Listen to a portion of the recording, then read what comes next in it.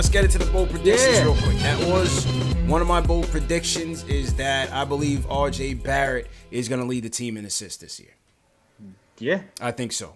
Between what we're hearing now with ISO being moved into the lineup, and also the fact that you're going to see RJ playing the one in spurts. We saw that in the preseason. I think that's going to be a trend that's going to continue. We saw it in Summer League. We saw it in preseason. I don't see why it wouldn't, push into the season. I don't think they're going to give him the full-time responsibility, because I still feel like he needs to kind of master his own position first before he moves to running the whole team. But I think he'll have a lot of responsibility as the playmaker on the team, and for that, I think he's going to lead the team in assists. That's my one bold prediction. That's a bold one, because I think DSJ averaged 5?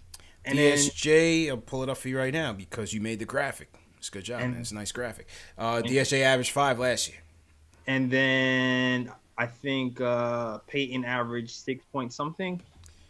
Peyton averaged 7.6. 7.6. 7.6. That's gonna be, so. It really depends on the minutes. Yeah. It's really gonna depend on minutes, what the coach is seeing.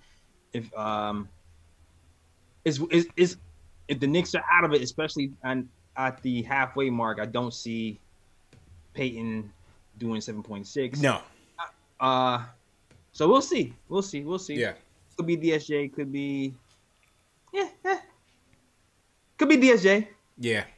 Could be RJ. We'll see, man. What do you guys think of the chat of that bold prediction? RJ leading the team in assists. My second one, Jay Ellis, maybe not as bold as some, but I do think Randall will make the All-Star team as a reserve. Maybe one of the last reserves, but I think Randall will make it. He averaged about 21 and 9 last year. I'm going to say he hovers around the same. I'll up it a little bit. I think he goes, say, around 23. Say 23 and 8. Okay. And those same 4 dimes. I think he'll get there. Julius Randle will be leading the New York Knicks into Chicago. All right. No, number 2. What do you think about that one? I think that's pretty safe. Yeah, I can see that. Not as bold. Yeah. It's not as bold. It's there. It's like like we said before, it all kind of depends on what we're doing. If we're winning, the more we win, the better he looks, and the more likely he'll be able to get that nod. Like, what real power forwards are here for real? You know what I'm saying? Yeah. Like, there's a lot of open space and runway for that.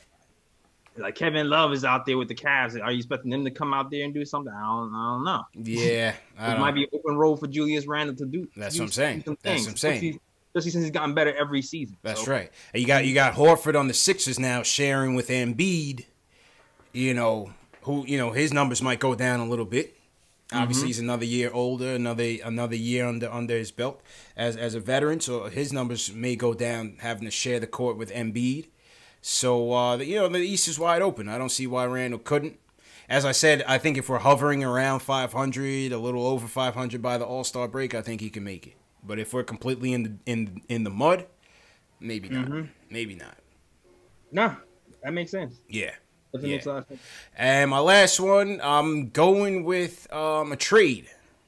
I'm going with the trade. I think 3 guys get dealt by the deadline. I think it's going to be Marcus Morris. Okay. I think they're going to trade Ellington to make room for Bullock. Yeah, I can see that. And I think Dotson. I think Dotson's a goner, man. Sorry, man. I think Morris, Ellington, take it back, CP, and Dotson. Maybe not in one trade, maybe not in a package, but I think those 3 get paired off. I think those 3 get paired off. I don't know where. I think Morris would end up somewhere in the West on a team making a push. Maybe Denver, maybe Portland. Yeah. I can see him on Portland. I could definitely see him on the Blazers. With Dame and CJ. I can see them, man. Yeah, to me, no matter what happens, a shooting guard is being traded. I know that for sure. Win or lose, a shooting guard is being traded because somebody got to go. There's too many of those over here. But I can definitely see Marcus Morris getting traded if we're not in the hunt. You hope that we're somehow magical and we are in the hunt. I know everybody's predicting around 30 wins, so am I. But you hope for a miracle, and Marcus Morris stays and see what happens. But I'm sad, man. I don't want Dot to go, but I can definitely see it happening, man. Yeah, that I can see happening, and it makes sense. You know, if we're not contending for anything by that time, or if we're not playing for anything by that time, try to get an asset, man. Go ahead.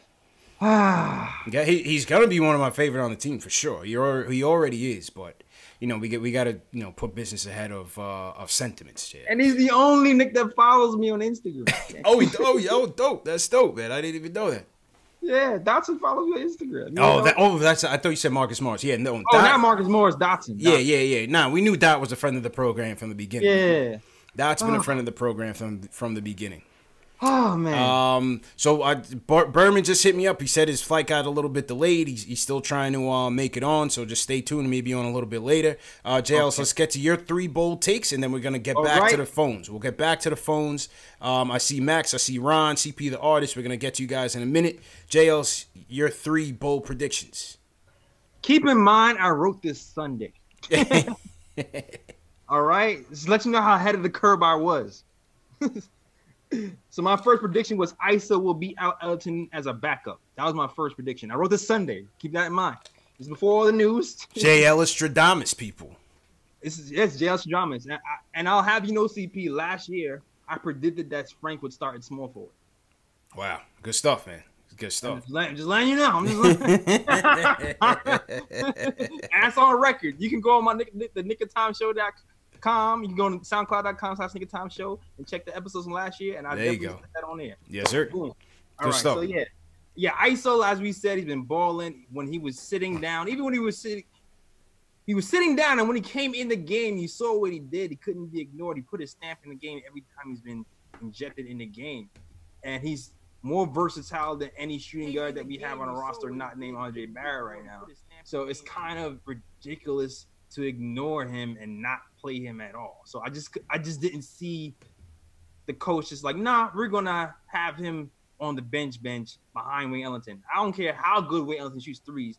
ISO can shoot threes too, and he can do a lot more, as you can see from that little whoop-de-doo move he just did just there. Like, even if he's not shooting a three, he can ISO and create for himself, and no one else on his team can really do that except for maybe RJ and possibly DSJ.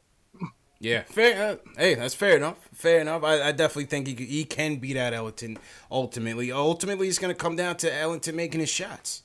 Yeah. If he proves if he's not here to do his job, then I think there'll be a quick trigger, a quick pull on him. No doubt about it. That's a fact. Number 2, I know my guy's injured right now, but bold statement: Mitchell Robinson is going to lead the league in blocks. Bold. Ooh, okay. Bold. Okay. Who was it last year? Was it Gobert or was it my guy from the Pacers? What'd you say? What's the question? Who led the league in blocks last year? Was it Gobert or what's the guy's name from the Pacers? I think it was Gobert, if I remember correctly. Yeah. I think it was Gobert. Like, even in preseason, he was still kind of up there in blocks with his limited minutes. And I feel like when he gets his feet under him and he gets his wind back and his ankle is ready. Miles Turner led the league. Yeah, that's it. Yeah. That's it. Miles Turner is who I'm thinking about. I really just feel like it has to do with him being healthy. Like, if Mitchell Robinson is healthy, I think he will lead the league in blocks. Okay. Okay. Not bad. Not bad at all. Yeah. So that's our guy Mitch, friend of the program. You know what I mean? Mitch, please. Yeah. And my last bold statement, going out bold. Mm-hmm. Julius Randle is the leader as of now, but by the end of the season, I think RJ will be known as, you know what?